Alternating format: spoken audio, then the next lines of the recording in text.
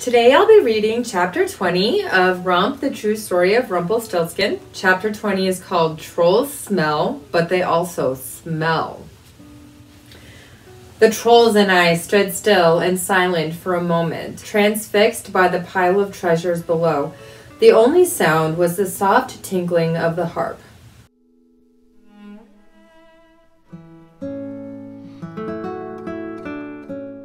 "What is all that?" I asked. My words broke the spell. "Nothing!" they all shouted, and a wall of trolls formed in front of the hole, shuffling me back out of the way. "The harp is playing by itself," I said, wide-eyed. "No, it isn't. That's the wind." "The hole is very sensitive to a breeze," said Bork. All the trolls nodded and grunted their agreement. "Oh, stop," said Mard. "You might as well explain it to him." "But our secret," said Bork. "He is the secret," said Mard. "You can smell it all over him." "Smell what on me?" I was getting tired of them saying I smelled. All I could smell was the rancid reek of the trolls. "Magic," said Mard. "You smell like magic." "Magic? You can smell magic?" I asked. "It smells sweet," said Bork, "but also kind of bitter, like a tart berry.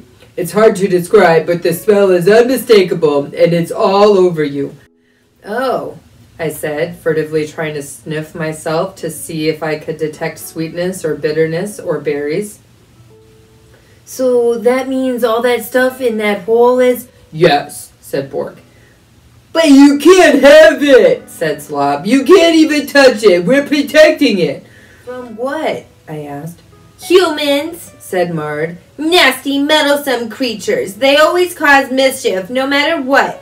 But with magic, they cause the most mischief of all. Curses, famines, destruction, madness, and death. One of these days, they're going to turn the whole world into a magical mess." All the trolls snorted in agreement. "Humans used to make us find it for them," continued Mard. "Slaves we were, or our ancestors were, kept on chains and sniffling like dogs to find magic things for humans. So we started making people believe that we ate humans so that they would leave us alone," said Bork. "My great-great-great-great-great-grandfather Bork is the troll who is hailed as starting it all." "Says you," said Slop. "For all we know, it was my great-great-great-great-great-great-grandmother." Bork snorted and continued with the story. "Bork the Brave, he was called.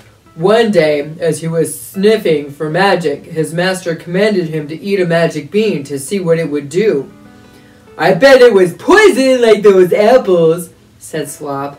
"Don't interrupt," said Bork, and he continued. "Bork wasn't stupid. Trolls may be able to smell the magic, but we don't use it, and we certainly don't eat it. Well, I suppose something just snapped in Bork that day. He snatched his own master and said he would eat him instead if the master didn't set him free. Legend has it that he actually did bite him, and the master was so terrified he let Bork go. Soon other trolls learned of Bork's successful escape, and they did the same, threatening to eat their masters or their wives and children. One troll even bought his freedom by threatening to eat his master's beloved pet goat. Then all sorts of tales were spread about trolls eating their human masters or their wives and children, and soon the trolls were driven from the kingdom and yonder and beyond and anywhere else near humans.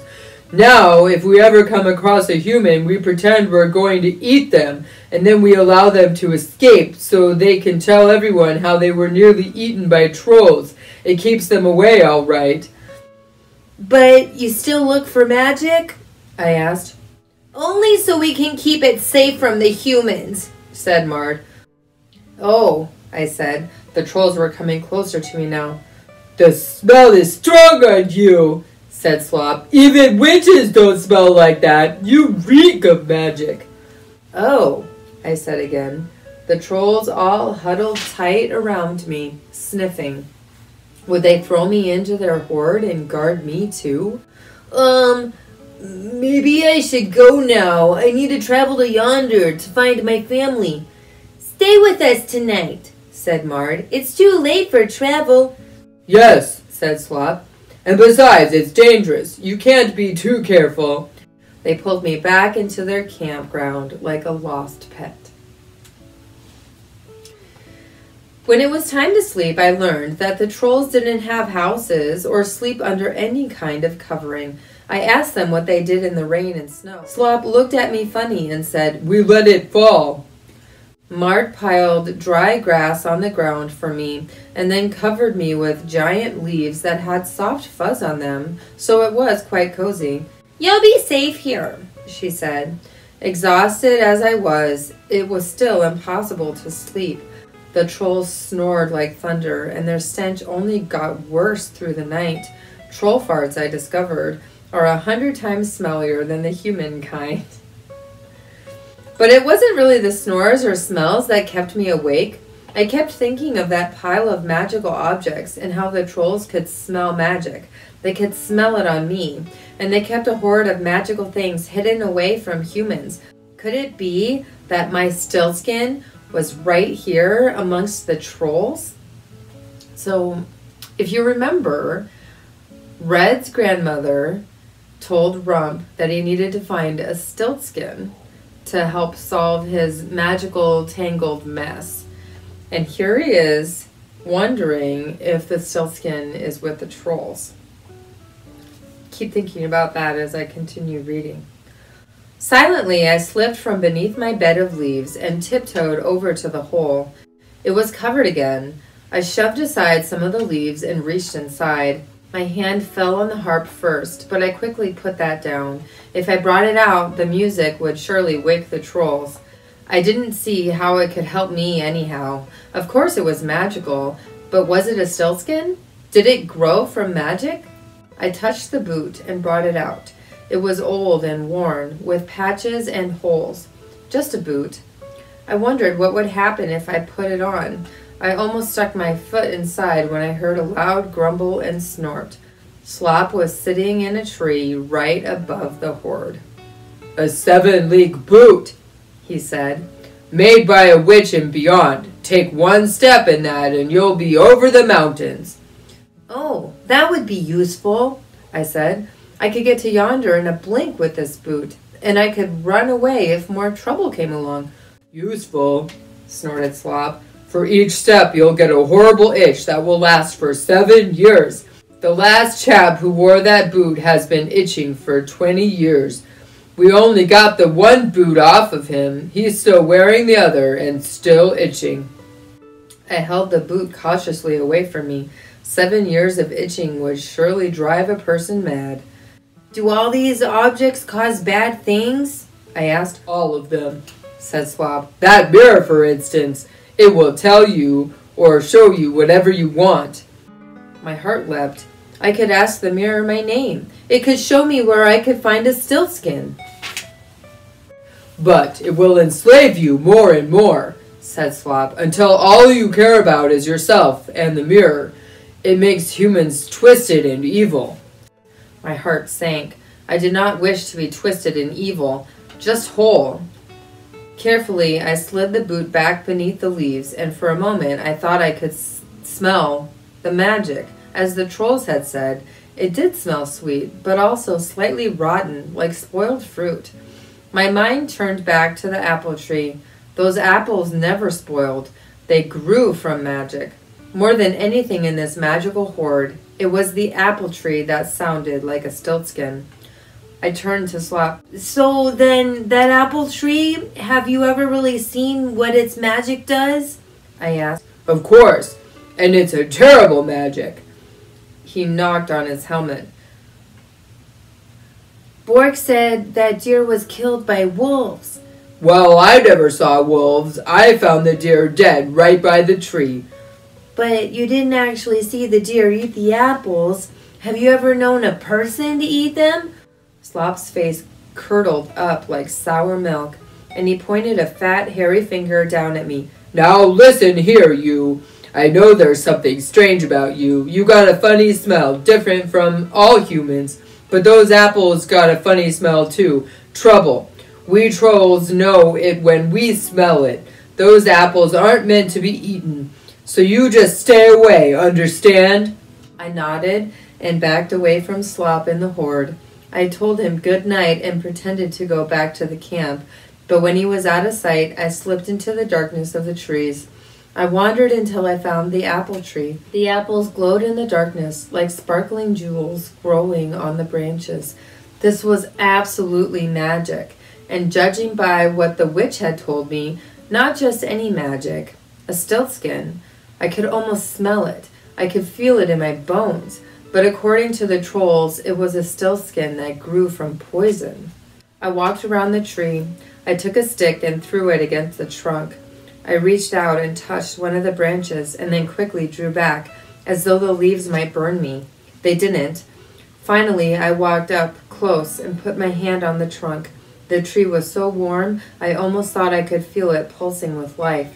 I swung up and hoisted myself into the branches. Maybe if I stayed here long enough, the magic would rub off on me and make everything better. I waited for a long time, maybe an hour. I felt nothing. Finally, I reached out and picked an apple. I brought it up to my face. So perfectly smooth, so red. I wondered what Red would say of these apples.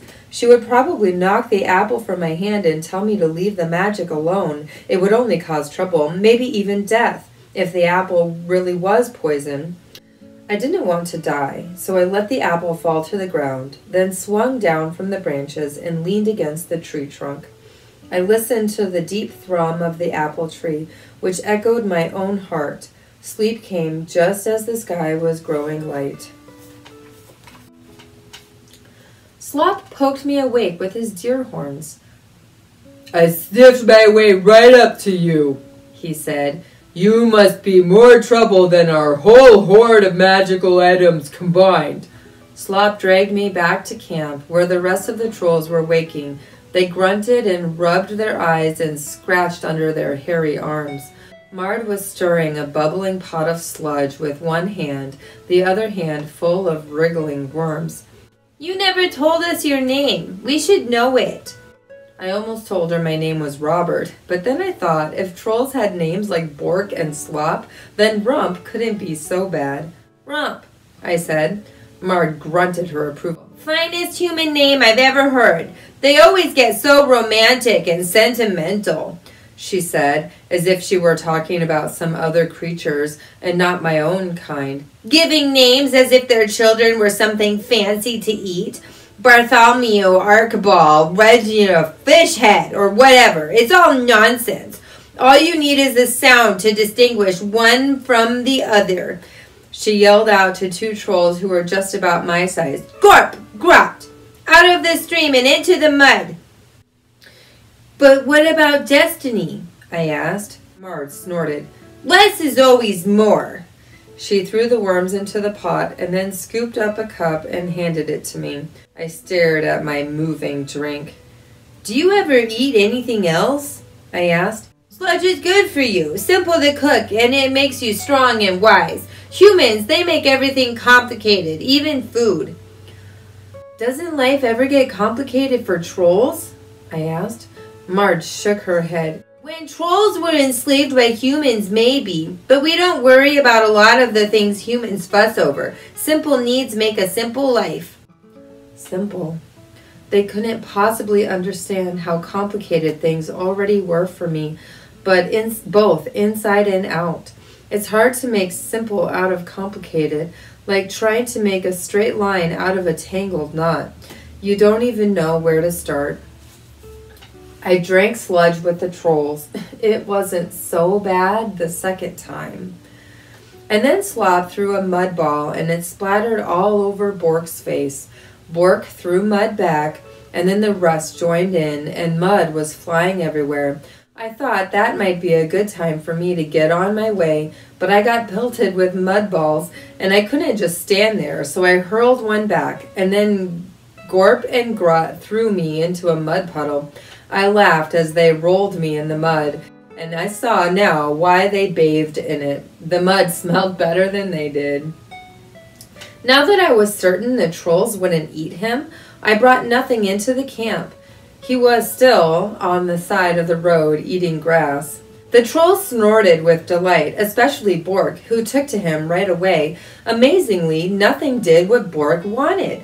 He walked without being pulled. Bork rode on him, and nothing moved. "He likes my sounds," said Bork. "It makes him feel that we are equals." I guess I would have to start snorting and grunting if I wanted to get anywhere with nothing. But then I had a better idea.